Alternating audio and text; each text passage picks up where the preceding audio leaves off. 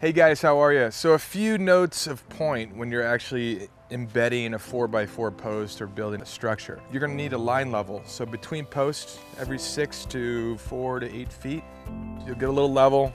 It goes on the front in the middle of this line. Run it taut from post to post and level everything through. If you don't have that, when you start attaching your picket fences or your perpendicular posts, everything is going to get out of whack. Use those techniques, you'll have a nice little fancy fence or structure that you like to build at home.